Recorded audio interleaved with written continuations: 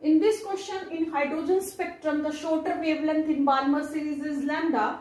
The shortest wavelength in bracket series will be. 4 options are given. You should know the Balmer series formula. 1 by lambda is equal to rz square, 1 upon 2 square minus lambda of 1 upon infinity square. So here hydrogen spectrum is given. So value of z becomes 1 here. So first equation becomes 1 upon lambda into r upon 2 to the 4. Okay. From here, this is the first equation. Now, bracket series, formula for bracket series is 1 upon lambda dash rz square, 1 upon 4 square minus 1 by infinite square.